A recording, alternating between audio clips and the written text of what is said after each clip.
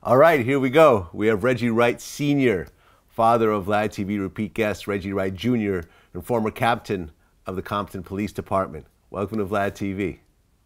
My pleasure, my pleasure. Well, we've had your son on here a few times, and we had a lot of people that you know and interacted with over the years, but this is the first time that we actually have you here. So I want to start in the very beginning.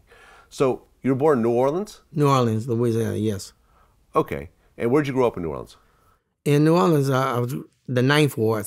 I was originally lived in the 7th Ward. My first 2 or 3 years, I was told by my parents, obviously. And then we moved to the Desire Projects in the 9th Ward in New Orleans.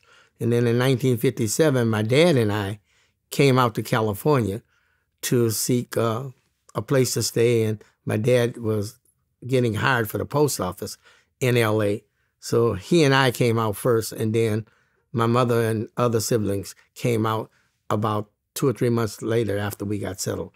And once we got settled, we lived in the L.A. area, South Central area, and then we eventually moved into the Imperial Course Projects in Watts. And I remained there until I got married when I was about 18 and lived in the area, and then finally moved to Compton, and that's where I spent most of my time. Okay, so you spent a lot of time at Watts. And what was Watts like back then? So we're talking about what the... We're talking about the 60s? Yeah. Well, actually, I went to Markham Junior High School, got out of there in 1961. That's in Watts. Then went to David Starr Jordan, and from 61 to about 63. And then I went to Compton High, and I completed at Compton High in 65. Okay. Well, by 1969, that's when the gang thing started to really happen in Compton? Yeah. The first gangs. Well, actually, the real stuff started up about the 74 or something like that, the real Crip Piru warfare. You had little cliques developing the late 60s, early 70s, but the violence really didn't start until middle 70s. Okay, and from what I understand, there's a rivalry originally between two high schools.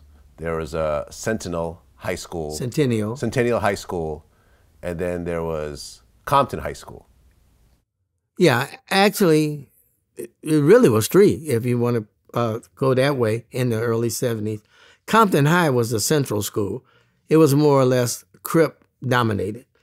To offset some of the things that the Crips were doing, the guys started forming their own group. They wanted to get away from that Crip type.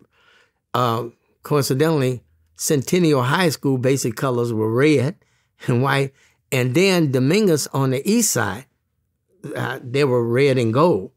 So in each of those respective areas, they started developing their own little blocks. Like actually the original Piru, name of the Pirus was taken from Piru Street, right off of Piru and Central, where Sylvester Scott Puddin, he lived over in that area. They started their little group, and they basically went from Piru to West Side when other areas over on the West Side started getting into that type of activity. Then on the East Side, it was Dominguez High School up around Luders Park. That's how they developed.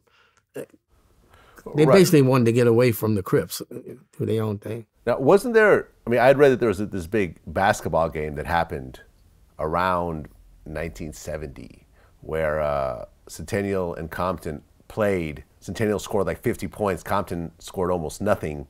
And then like Compton started like throwing bottles and bricks and bats, and then a fight broke out. And then from then on in, it was like a retaliatory back and forth. You know what I'm talking about? That kind of was one of the incidents that kind of really started this rivalry. And that was about 74, 75. I wasn't on the police department at that time. I was a reserve of police. I wasn't a regular police officer, but I vaguely remember that incident. I think the game was at Dominguez High School between Dominguez and Compton.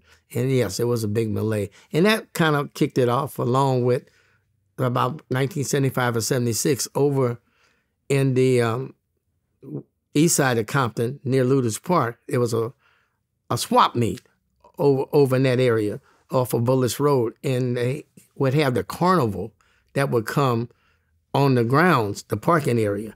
And they had a big carnival. And then at the carnival, some Crips got into it with some Bloods over there, and subsequently an individual was killed. That kind of kicked it off as well as the game fight. So that's when the rivalry, basically Crip-Piru rivalry started.